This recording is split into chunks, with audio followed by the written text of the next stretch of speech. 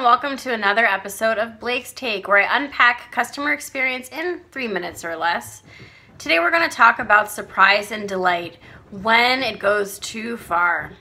I was recently in Las Vegas teaching a workshop to about 25 brands, and some of the feedback I got in the workshop was, Blake, what do I do? My agents jump right to surprise and delight anytime the customer is somewhat peeved.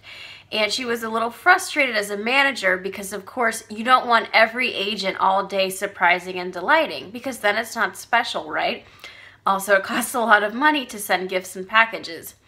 My advice to practitioners in customer service roles is to have some kind of strategy or parameters for when you actually do go and deliver surprise or delight. And one example of this is actually a brand I was recently talking with.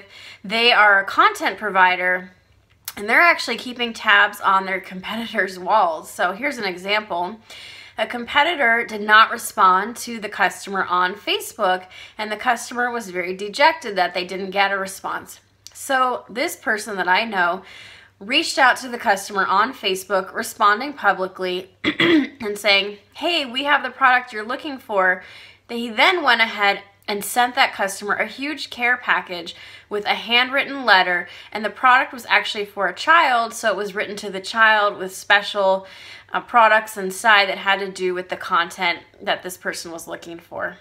So this is kind of an extreme example of surprising and delighting when you're trying to win over a competitor's customer. Hey, if it's their loss, if they're not going to respond, it's your opportunity. But I would say back to just day in, day out practitioner life, have a budget allocated for surprise and delight annually, and also have an open discussion with your agents about when to use surprise and delight, and have an approval process with the manager so the agent can present the scenario and the manager can approve it. If you have tons of money in your customer service operation, maybe you don't need to have a manager in place to approve things. Maybe you trust your agents to just go ahead and say order flowers or order something special for a customer who's going through something specific or experiencing something that maybe they could use a little cheering up. So it's up to you.